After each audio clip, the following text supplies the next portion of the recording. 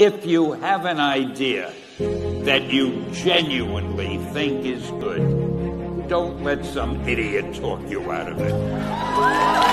Now, that doesn't mean that every wild notion you come up with is going to be genius, but if there is something that you feel is good, something you want to do, something that means something to you, try to do it.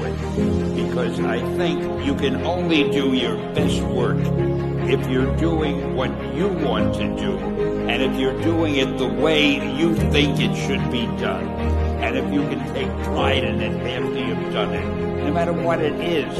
You can look at it and say, I did that, and I think it's pretty damn good.